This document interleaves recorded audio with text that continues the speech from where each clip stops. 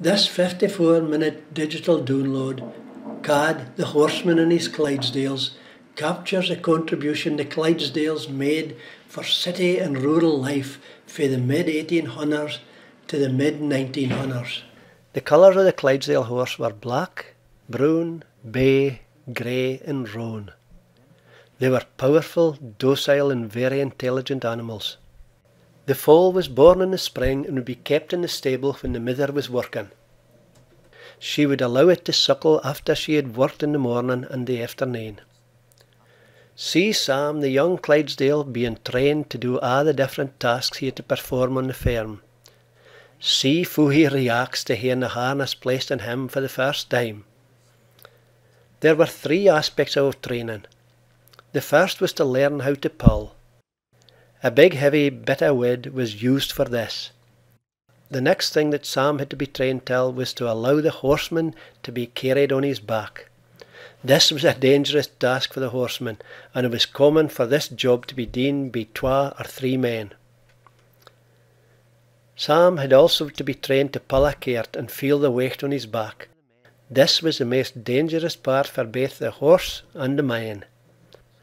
The horse had to get used to the man in the cart above his head. This was a new experience for the horse. See the horse working on the farm. When ploughing was done, it was noted that the horse and the horseman would walk about 10 to 12 miles in a day. Carting work was common in farms, as was preparing the ground for seeds.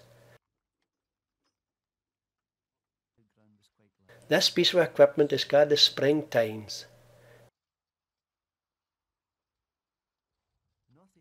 Shimming neeps was how the neeps were kept weeded.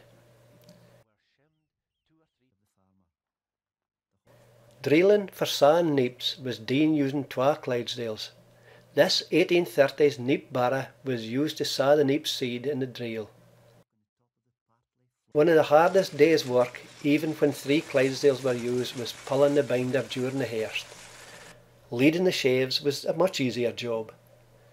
The Clydesdales were very much a show animal. They would compete at local and national ploughing matches, all dressed up in their fancy harness. Competing at the Highland Show was and is seen as one of the highlights at this prestigious agricultural event. See the work of the blacksmith as he makes and fits the shoes for these magnificent animals. The horseman and his Clydesdale has made a great contribution to rural society.